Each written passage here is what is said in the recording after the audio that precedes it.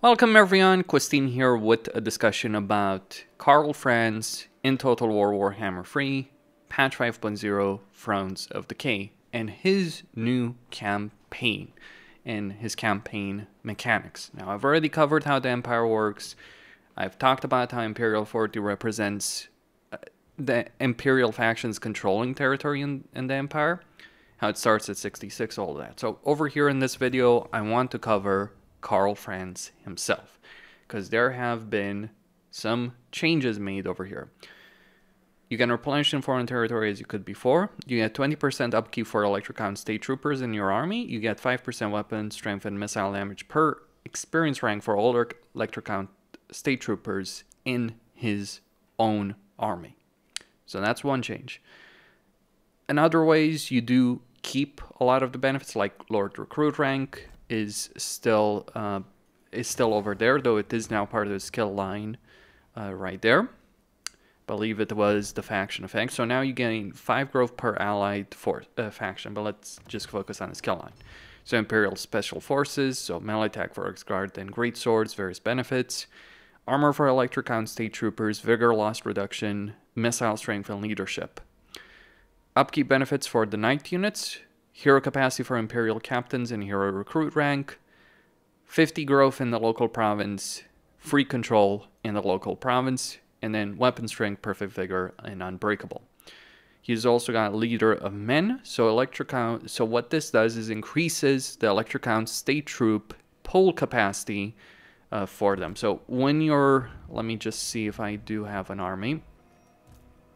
So when you're recruiting Elector Count State Troopers, generally you have like 1 unit in this pool, and there's a cooldown, right, of roughly 10 turns. But with that particular skill line, you get up to 2 units over there in that particular pool.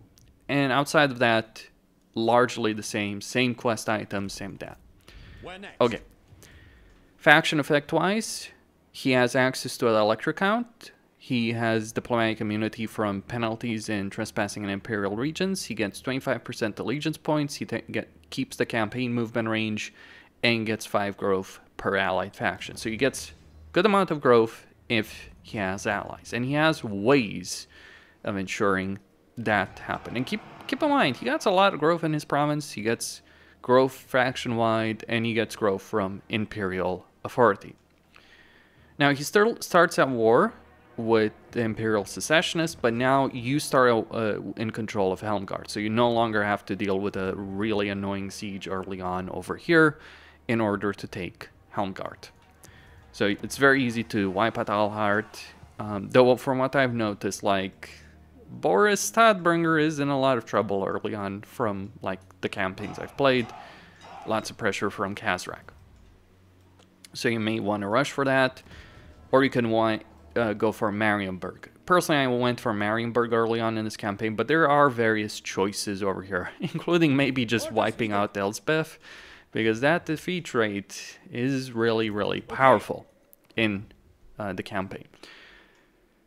In terms of other things, you now have everything up to Confederation available through regular diplomacy. So you can't do Confederation through regular diplomacy, but you can do military alliance, trade agreement, non-aggression pact, military access, defensive alliance, all that kind of stuff. So that is available in your campaign over there. Now, let's take a look at the Elector Count. So the way you unlock the Elector Count State Troopers depends on campaign to campaign. Volkmar does it for the Books of Nagash. Gelt will do it for research. Marcus Wolfart for Imperial supplies. You still need to take control of the various Elector Counts in order to do it. You then have summon the Elector Counts, which will teleport every single one of them to Karl Franz's location. So imagine summoning 13 freaking armies over there to your location. Though you're only going to be able to do this if you own the DLC, because you're going to need to confederate Elspeth. Or you can wipe out Elspeth. You know, maybe that is a good strategy. It's worth pointing out that Elspeth is particularly useful at holding Vlad at bay, so because you no longer have to tell Helmgart, because Elspeth is generally more useful than Gelt. Because what Elspeth will do is she'll take Silent, like these two settlements start under the control of vampire counts. She'll take this out, then she'll take Silent's capital, which is also under control of vampire counts, and then she'll take these regions. Fort Sol is not considered as a critical territory of the Empire, so therefore took that. The AI is bad at taking forts. Just pointing out. Great Bastion, forts, whatever. You name it, it happens. So electric counts still work the same way. How did I get that one? I don't know. Regardless, I'm not going to show off that Master Engineer. Mind you, I don't have the DLC installed. It just, I think, happened from Confederation. just going to point out, like, I haven't recruited anything like that or anything like that. So electric counts stay the same. Imperial authority represents territory control. You still have prestige and you still have fealty. You gain prestige passively, like you still gain it for battles, but you can also gain it passively from electric count fealty, excluding confederated or destroyed factions. So you can, so if you keep the electric counts alive, and the more fealty you have with them, the more prestige you're going to get. And this will tie into Electro Machinations. This looks similar, doesn't it? If you've played the Jan Bo campaign, you will feel right at home. So, you still have influence with what initially starts. Before I go into this, like you still have right now it's called diplomatic talks, but you initially have electoral machinations, so you can affect diplomacy between electric counts, but he has a research that allows you to use influence with High Elves, Dwarves, Bretonnia, Cathayan factions. And you can also upgrade the decrees. So these are decrees, so you've got decrees and diplomacy. You can upgrade both of them. I upgrade the diplomacy, working on increasing the decrees. You got the various things. They all cost prestige, they all have a cooldown. Call to arms, reducing recruitment cost and increasing local recruitment capacity for free turn cooldown. Commendation gives the army 2500 experience with the free turn cooldown.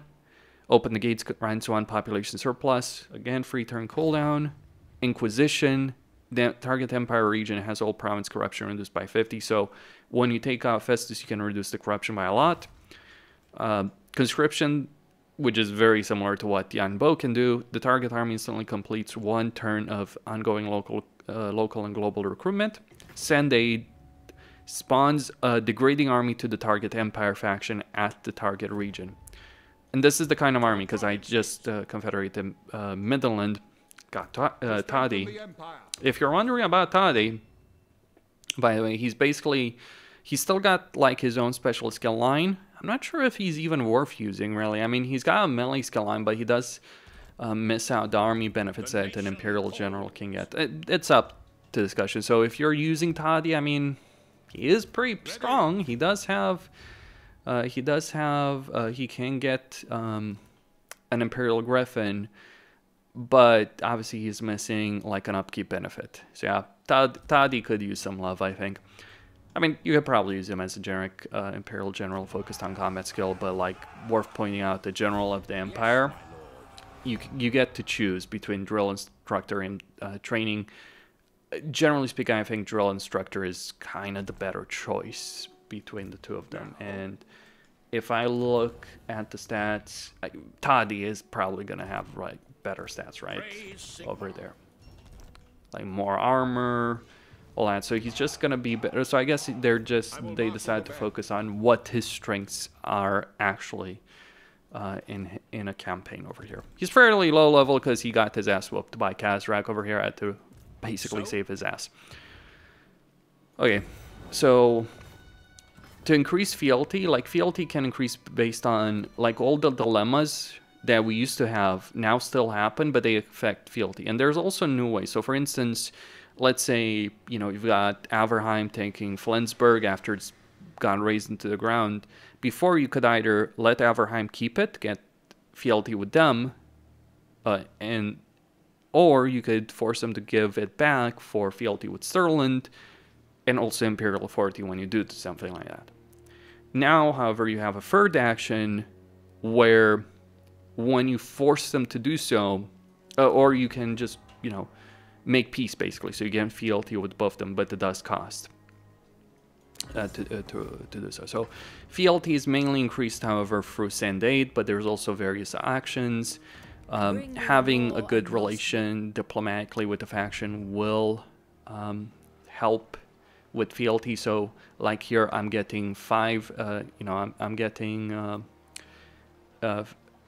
5 from events, 3 from high relations, 4 from base fealty, but I'm also losing because of various decrees, so confederations and elector counts destroyed. That's the reason I'm losing over there, because otherwise I would have 10 full on 10 fealty.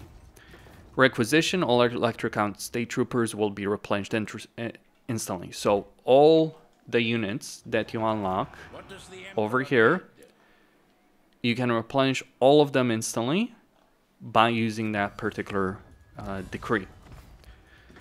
Casus belli, so safely declare war on a target elector count faction without suffering a loss of fealty with other elector counts. So if you declare war without doing this, it will cost you a lot in terms of your fealty. Elspeth, by the way, pretty sure she doesn't have to worry about this.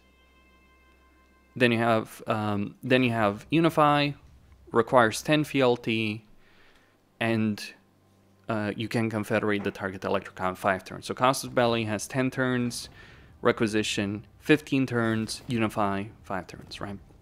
And you can upgrade these, either increasing the cooldown, though it does take a decent amount of time, but you can remove the fealty penalty, or improve the ability, reduce cooldown, all that kind of stuff.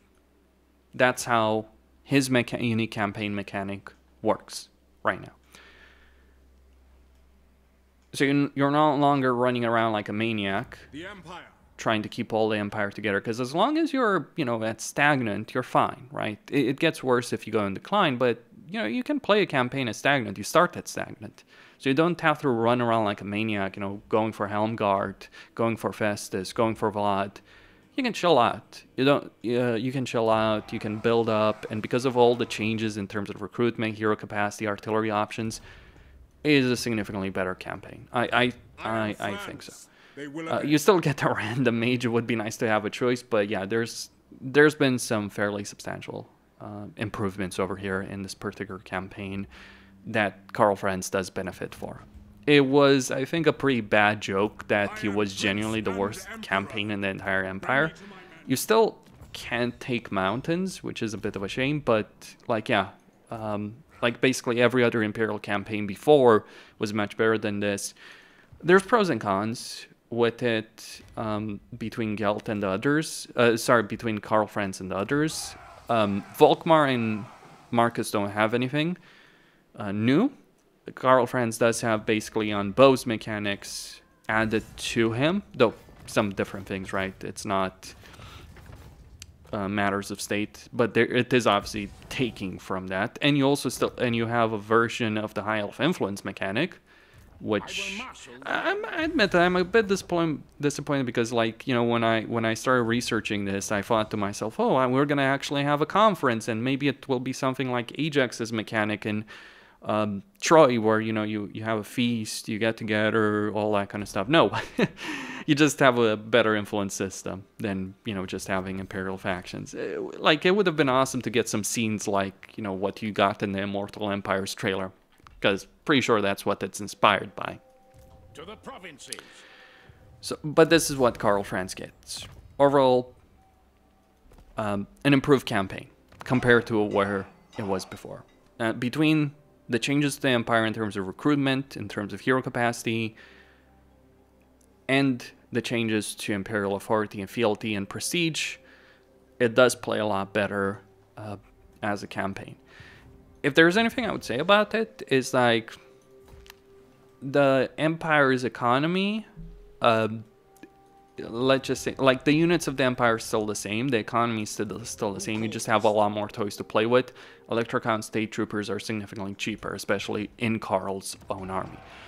Also, to conclude this, handgunner units work a lot better. Just flat out, a lot better. I've played quite a few battles with handgunner units, including, Like, I don't have, like, this campaign I played without anything DLC, like, everything I did in this campaign without DLC, but yeah, I do have access to Elspeth. Can't really talk about it, what's in that campaign, but I can just say this. Obviously, she's very focused on gunpowder, so that's pretty clear from the trailer, and I can tell you, played a lot with gunpowder in this campaign and other campaigns. Just in general, a far, far better experience. So that's a thing that's going to really benefit Karl Franz. The real question, I guess, is this campaign worth playing without Thrones Decay as the DLC? Can you just enjoy it without the DLC? I mean, I have. That's all I can say. Christine signing out. Don't forget to subscribe, like, and enable notifications, and stay tuned for more.